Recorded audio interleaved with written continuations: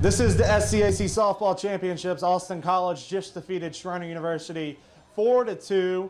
We're here with Mallory Rossmann, who just had a great game, 3 for 4 today, a double, 2 RBIs. Just tell me about your approach at the plate today.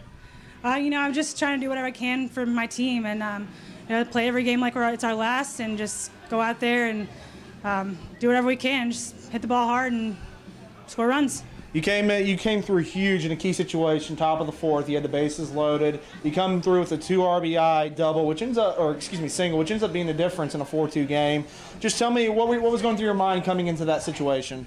Like I said, I'm just playing every game like it's my last. I mean, a senior and just going out there hard and bases loaded, 2 outs. Gotta do something with the ball. So just hitting hard, finding a hole.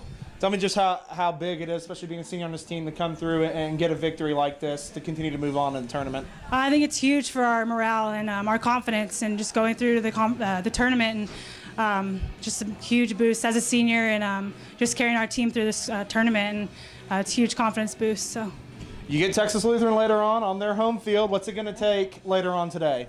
I think just momentum and having fun. We're just out here to play softball, just having fun. So. Mallory, congratulations on a great game. Austin College will move on to take on Texas Lutheran later today at 4 p.m. The Southern Collegiate Athletic Conference, a conference of good sports.